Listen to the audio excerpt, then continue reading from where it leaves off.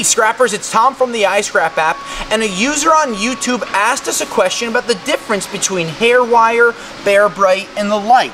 So we wanted to go over a few different options. Now in front of you, of course, you're starting to drool just looking at this copper Bear Bright, but we want to talk about some of the different parts of the Bear Bright and what you need to look for and why scrapyards will give you different prices on different items.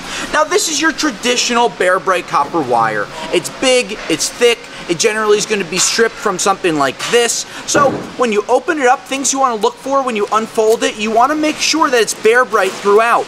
Sometimes when this gets too hot, the rubber could melt, go inside, and that will lower your price. But now you're going to ask the question of different hair wire. Now you can look at these different grades of wire and these different thicknesses and obviously see that this is much thinner. This is called #1 hair wire and is almost never bought as a Bear Bright. It should not be, for multiple reasons.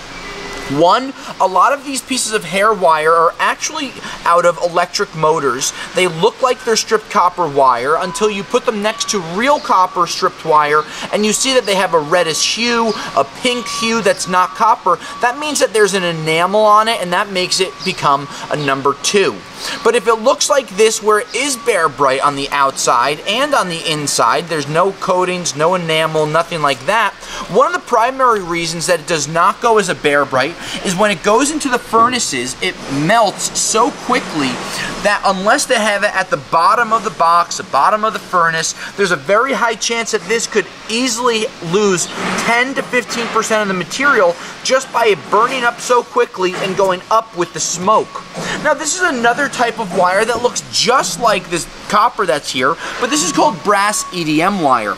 Brass EDM wire is very thin. It also can be called hair wire at the same time, but these are used in all types of applications.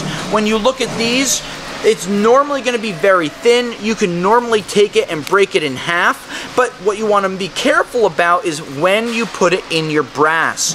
Most scrapyards are not going to downgrade you. It should be a normal yellow brass price, but if you deal with really good scrapyards and you have a lot of the brass EDM wire, you could actually get a better price as long as it's contained, just because of the process that it goes through. Scrappers, this is Tom from the iScrap app. Any other questions that you want us to answer, let us know. Make sure that you follow our podcast, Scrap You Later, as well as our YouTube and other social channels. Until next time, I'll scrap you later.